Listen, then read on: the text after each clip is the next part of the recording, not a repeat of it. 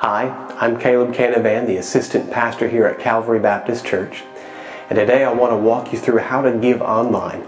I hope this tutorial is a help to you as you give to the Lord. First of all, go to your browser. That could be Internet Explorer, Google Chrome, or Safari, and type in www.calvarybaptistsmithfield.com/give and go ahead and click search, and that will bring up our giving page on our website. And go down to the button that says Giving Portal and click that, and that'll bring up the way that you can give. And you can give now, or go ahead and type in your first and last name, and you'll enter your email, and that will help you get a receipt for this.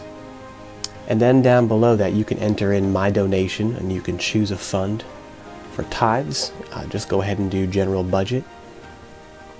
If you want to give missions, then you can select the mission fund and go ahead and put in whatever amount that you would like for that. And there's other funds. We'll go ahead and add a building fund, and then we'll just enter an amount for that as well. And you can put whatever amount you want in there. And if you want to make this gift recurring, happening every week or month, you can do that. And we'll go ahead and enter some information about our payment card, whether it's Visa, Discover, MasterCard, American Express. And you can enter all that information there, your card number, expiration, security code on the back.